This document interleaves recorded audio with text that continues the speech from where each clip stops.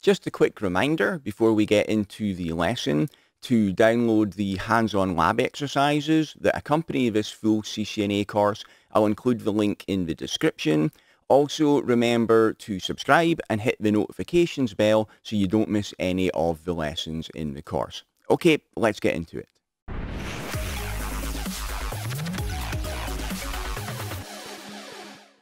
In this lecture, you're going to learn about iOS configuration management and the running configuration and the startup configuration. So I'm going to make some configuration commands to demonstrate this for you. I'm going to go to global configuration, so I enter config T. Notice right now that I've just got the default setup in this example where the hostname is router. If I enter the command hostname router1 and hit enter, you'll see that the hostname changes immediately.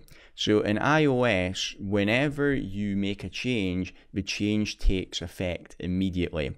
When you make the change, it goes into the running configuration, which is the configuration that is in effect right now.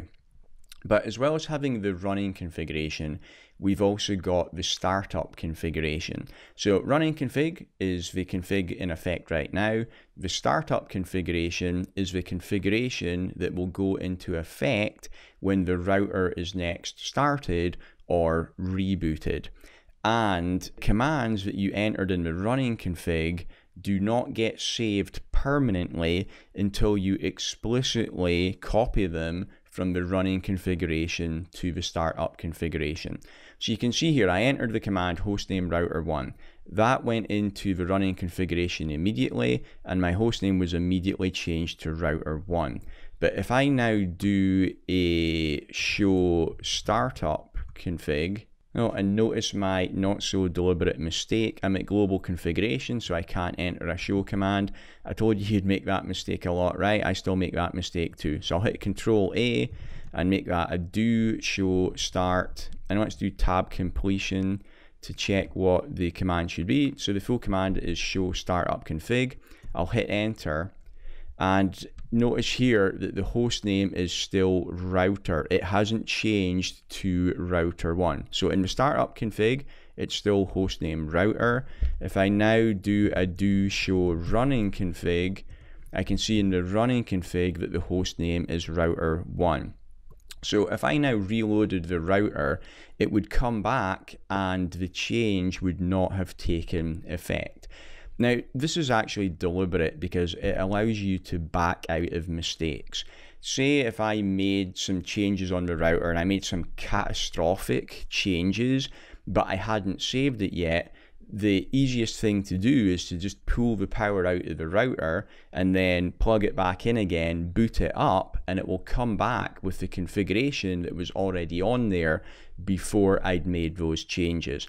Now, obviously, that's a fairly drastic thing to do. It requires a reboot of the router, so you would only do that as really a last resort. Okay, so I've changed the name of my router to router1 in my running config. I haven't copied it to the startup config yet though, so it's not going to be persistent across a reboot. To do that, the command is copy run start. And again, I'm at the wrong command level, so I'll end to drop back down to the enable prompt. To do your copy run start command, you have to be at the privileged exec mode. So I can now do a copy run start. It'll ask me the destination file name I want to save it to. Pretty much always we're going to accept the default here and just hit enter. It will take a few seconds to build the configuration, and I get the OK message telling me that yes, it's been copied to the startup config. So if I now do my show startup config command again, you'll see that the hostname is now router1 in there as well. So it's permanent. If I reboot the router now, it's going to come up with that as the configuration. The next thing I want to show you is how to back up your configuration. Now, Cisco do have tools like Cisco Prime Infrastructure that can be used to automate this from a centralized server. That's not tested on the exam, by the way, but you can also back up manually as well. The way to do that is I'm going to copy the running configuration. I'll hit the question mark now to see where I can copy it to, and you'll see one of the options here is flash, which is flash memory on the router. So I can do a copy running config to flash, and I have to give it a file name when I do this, so I enter a colon and I'll call it my-config. Try to do it without a typo. There we go. It'll say what do I want the destination file name to be. Yes, I want it to be called my-config, and I've now backed up my configuration to flash. To verify that, I can try a show flash, and there you see I've got my config is in there.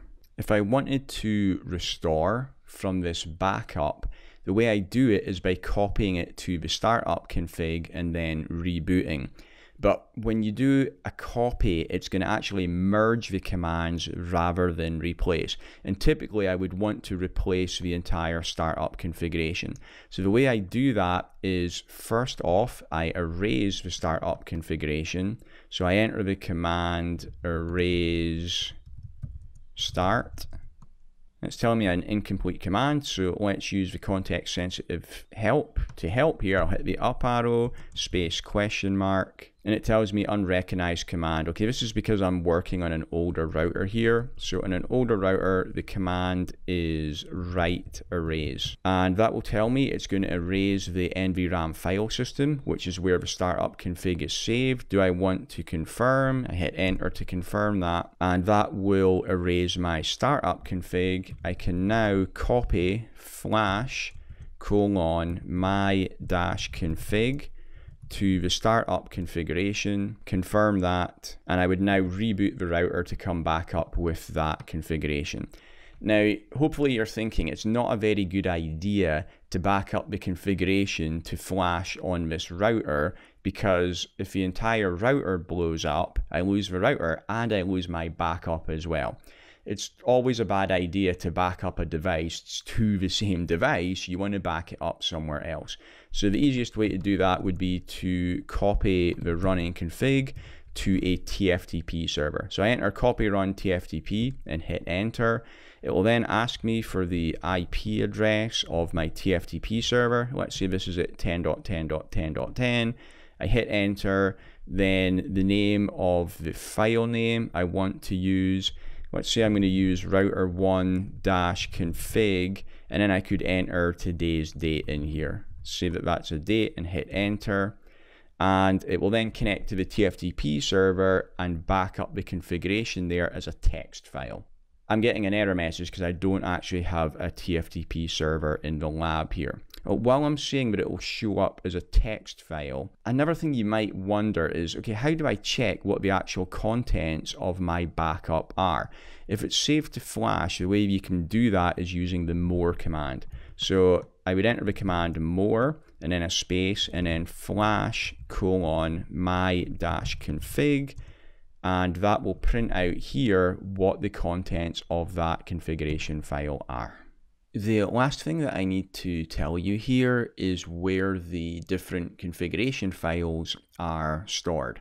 Now, for the device to boot up, it needs to initially load the iOS operating system image, and that is stored in Flash.